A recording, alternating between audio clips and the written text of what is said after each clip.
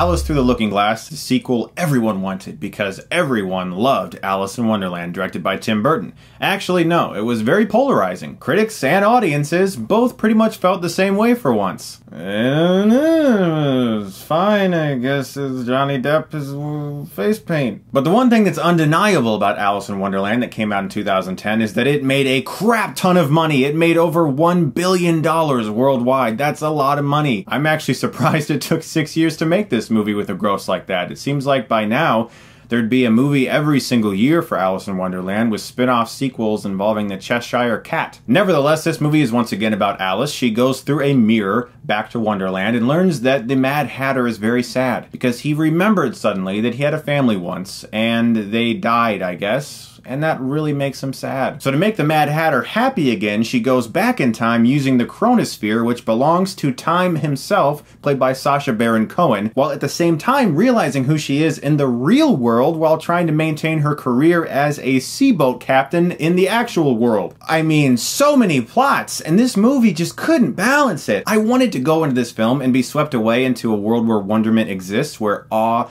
is something so important, and where one man's happiness creates an entire death trap that could literally collapse the entire world. I wanted to accept that, but the movie just had such a hard time balancing all of the stories and really justifying this sequel's existence. As I already said, the first film wasn't really that well received, it just made a lot of money. Tim Burton didn't even return to direct this movie. It's directed by James Bobin, who directed the most recent Muppets movie, the first one I thought being very good. Most recent, Most Wanted, not so much. With this film, there isn't much style or flair to the direction. It's very flat. Everything looks as if it's shot on a green screen room, and a lot of the CG animation looks like animation.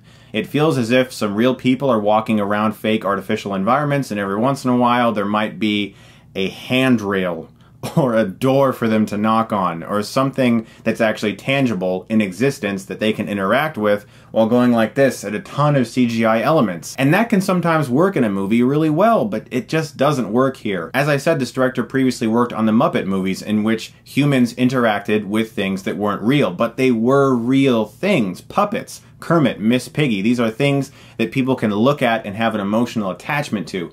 In this film, he's made another film in which actors are interacting with artificial things, but there's nothing there for them to really interact with. And that really shows in this film. This is the perfect example of how important it is to have a filmmaker who understands how to communicate the needed emotions for an actor to convey in a scene to make it all feel real and cohesive. Now, I'm not going to trash the director of this movie because why would I do that? He made a film and films are really hard to make. But it is definitely something I noticed as I watched this movie, that there just wasn't that real emotion that felt as if it was consistent throughout each scene interacting with these fake elements. Also, at this point, do we really need to know how everyone became who they are in a movie that was successful?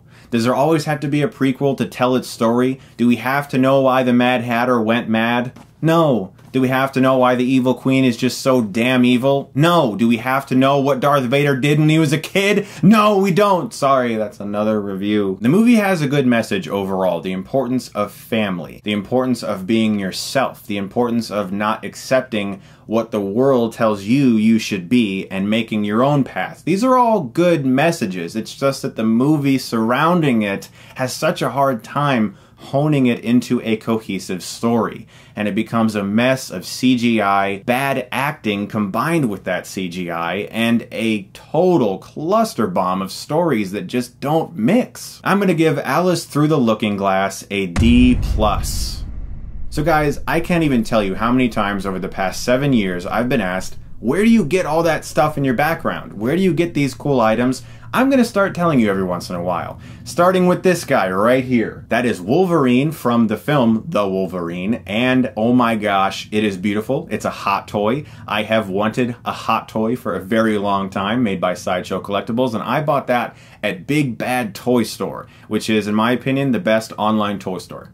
Flat out. The amount of things they have at that store is mind-boggling. A ton of the Ban Presto Dragon Ball Z items that I own are available at the Big Bad Toy Store, and that's why I love that store. I like supporting businesses that I genuinely love and use myself. and these guys are worth it. I really, really suggest checking out that store. I have a special link in the description below. You guys can go and look at all of the products they have because they have extremely competitive prices. And I love that store, and my gosh, that Logan, you can take that tank top off. I know what I'm doing tonight. You guys are the best. Thank you so much as always for watching. And if you like this, you can click right here and get Stuckmanized.